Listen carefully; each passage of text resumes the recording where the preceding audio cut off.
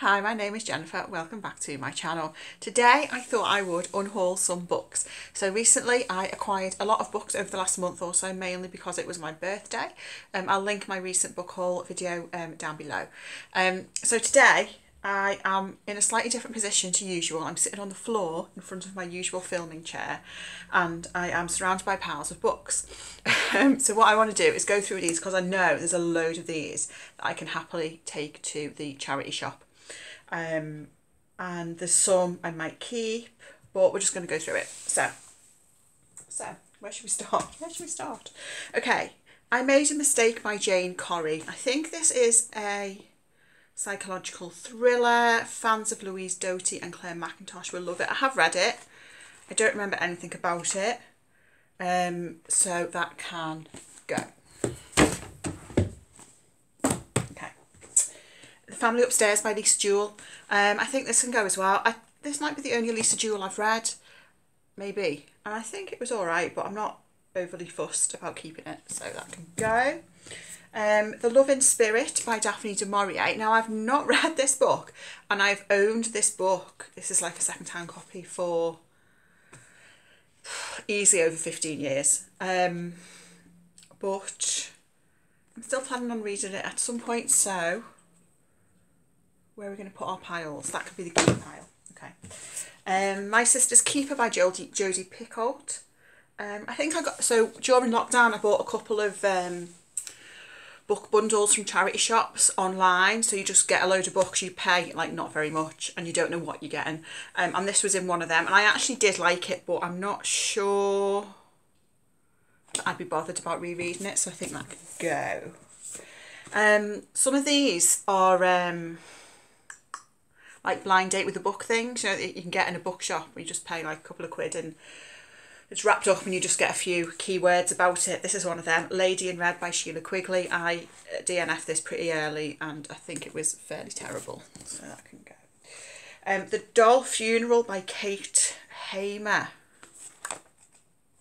I got this in a book box subscription from a company who I used to subscribe to a little while ago, not the one I use now. And what I'm going to do is I'm just going to get up my story graph to see what rating I gave this. So it turns out I gave this 2 stars, so this can definitely go. Another random purchase where I didn't know what I was getting from a charity shop. Do You Remember the First Time by Jenny Colgan. I read it, I'm pretty sure it was not very good. Go. Another mystery book, as in Blind Date with a Book thing, Where I Found You by Amanda Brooke. I DNF this, so that can go. And The Phone Box at the Edge of the World by Laura Imai Messina. This is quite, a lot of people really like this book, don't they? I read it and I thought it was fairly terrible, so that can go. Okay, right, let's go to this pile next. This is totally random. This is Caravel by Stephanie Garber. Do I want to read? So I've ended up with this purely by chance. Someone who used to come to our reading group at the library had lent it to someone else who had hold of it for ages, but then the original person left the group, moved far away, and just said to the person, keep hold of it, and then that person passed it on to me just because whatever. I mean, is it worth giving it a go? Do you know what? I'm going to keep it because it can't harm.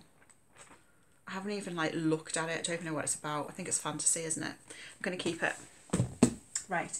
The Understudy. This is by 4 different crime authors, including Sophie Hannah and Claire McIntosh.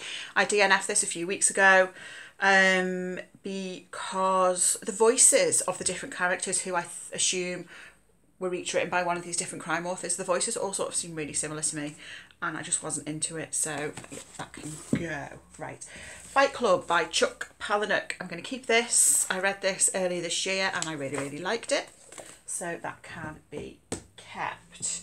The Cat of Yule Cottage by Lily Hayward. I got this in a charity shop and I did read this in December. And it's sort of like a cosy mystery in like a little village in Cornwall, but it was kind of strange. It had some like some sort of fantastical elements to it, which I normally quite like, but I didn't really get on with that. I'm not going to read it again. Interview with the Vampire by Anne Rice. Now, I DNF'd this last year, but I'm minded to keep it because I might give it another go at some point. So I think I'm going to keep hold of that one. Okay, The Rapture by Claire McGlasson. This is a very nice book to hold. I've read this. This was in a book subscription box ages ago. Let me check my story graph. So I gave this 3 stars and I might keep it mainly because it's very pleasing to hold. So we'll keep that one. Right. Stay With Me by Ayobami Adebayo. Now, I read this last year. I was meaning to read it for a while. Let's see what rating I gave it. I think it was 3 stars. 3 stars. I don't know if I'm going to read this again. I don't think I am. That can go. Right, Audition by Ria Murakami. Do I want to keep this? I have read it. I think I quite liked it. I'm going to guess it was a 3 star. Let's have a look if I am right. Oh, it was a 4 star. Okay, I'm going to keep it. 4 star means I really, really liked it, so we shall keep that. Night Shift by Chiara Ladner. I think I read this last year. Night Shift. I think I like this. I think this was 4 stars. Yeah, 4 stars, so I'm going to keep it. And then The Dynamite Room by Jason Hewitt. This was one of those blind date with a book, and I'd never heard of it before. And I remember really, really liking it, even though I can't remember that much about what it's about. But I'm definitely going to keep that one. Right, where shall we go next? Let's do these. Okay. The Crow Girl by Eric Axel Sund. This is so dusty. So bad. I DNF'd this like a few years ago. I mean, I don't know why I keep hold of books when I know I'm just rubbish at throwing stuff out. Yeah, I didn't think it was very good. I remember looking up at the time what the resolution was, and it was questionable, so that can go. So Picture Mrs. Seaton by Heron Carvick. This is like a cosy mystery. I DNF'd this last year or the year before. However, I'm minded to keep it in case I want to give it another go. Eyes Like Mine by Sheena Kamal. I DNF'd this. If this was in a book subscription that I used to subscribe to. DNF'd it. I don't think I have any inclination to head back to it. That can go. It Should Have Been Me by Susan Wilkes. I did read this. Again, this was a book subscription book and I thought it was pretty awful. That can go. P.D. James, The Mistletoe Murder and Other Stories. This was a charity shop find. I did read these stories, I think, last December. I didn't think they were brilliant, so I'm not going to revisit that. Little Village of Second Chances by Gina Hollins. Not my normal kind of thing. I have read it. I think it was okay. I am pretty sure I'm not going to read it again. That can go. From the Wreck by Jane Rawson. I read this as well. This is another book subscription book. I did not like it at all. So that can go. Good. Next is Night Film by Marisha Pessel. I have read this. I quite liked it. It has sort of an interesting format in that it's got like that's a horrible picture. It's got pictures like newspaper articles and stuff. I think I'm going to keep that because that was quite good. Exquisite by Sarah Stovall. This is one I bought myself secondhand online. I don't remember anything about it. Let's have a look what rating I gave it. Exquisite. I think it's like a psychological thriller. Don't remember anything about it. I have terrible memory, so that's no comment on the book. 4 stars, that can be kept. Human Remains by Elizabeth Haynes. I don't think I was fussed on this. So let us see what I gave it. 3 stars. Yeah, I don't think I'm going to bother with rereading that, so that can go. The Farm by Joanne Ramos. I bought this new. When did I buy this? I think after like the first lockdown in the UK and when shops just started to open again, I went to one of the local bookshops by us, independent bookshop. I bought like 6 books at once, just like not totally random, but I just wanted to buy a load of books, so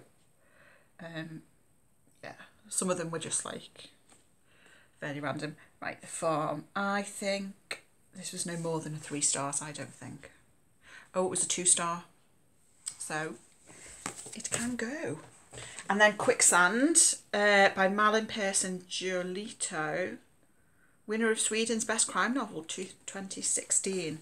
I don't even need to check. I'm pretty sure I gave this like 2 stars. I don't think it was. This is a bit like, I think it's what do you call it, when someone's falsely accused of something. Yeah, waiting to stand trial. I don't think it was great. I hope I'm not messing up my piles of books. I'll check them before I get rid of them. Right, Those People by Louise Candlish. I think I thought it was okay. I'm not going to read it again. The Retreat by Sherry Smith. These both actually were, and there's some more here I think, were the ones that I bought when the bookshops reopened and just like bought a load of random books. The Retreat. I gave it 4 stars. So I think I'll keep it. Yeah, I've just checked. I gave Those People 3 stars, so that can go. Okay, we've only got a couple of piles left. These are not all my books, obviously. These are just the ones where I know there's a load I can get rid of. Clouds of Witness by Dorothy L. Sayers. This is a Lord Peter Wimsey mystery.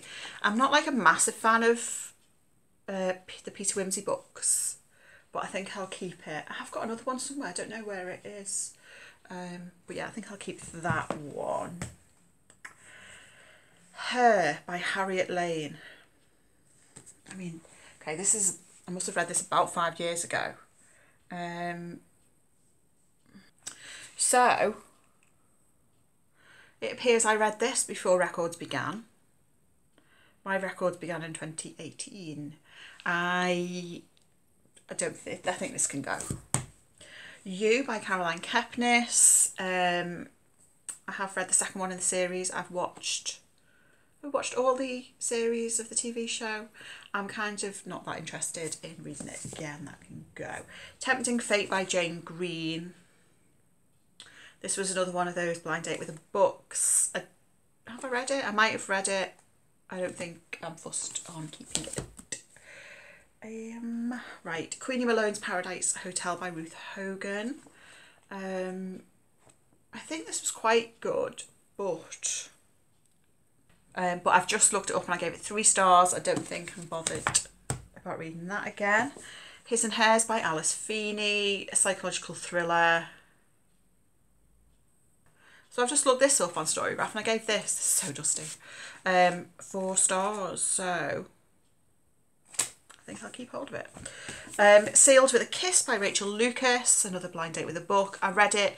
I did not think it was very good, so that can go. The Girls by Laurie Lansons. Now oh, this is so old. I read this a long time ago and I did really like it, but I don't think I'm going to read it again. That can go. Just a couple left now. The Wives by Lauren Weisberger. I DNF this, I think, so that can go. And then the last one, unless I find any more to go through. The last one is The Death of Her by Debbie Howells. This was in an old like book subscription box. Just going to check what I gave it. So I gave this 3 stars, so I think that can go. That is pretty good. That's pretty good going.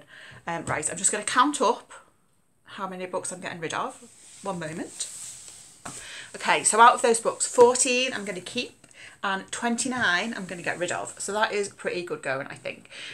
Right, what I'm going to do now is rearrange my bookshelves because I had like piles of books on the floor, which is why I needed to do this really.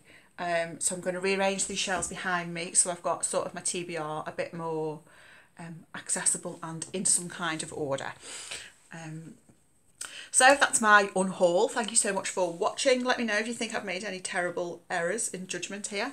I hope you're all doing well and I'll speak to you again very soon. Bye.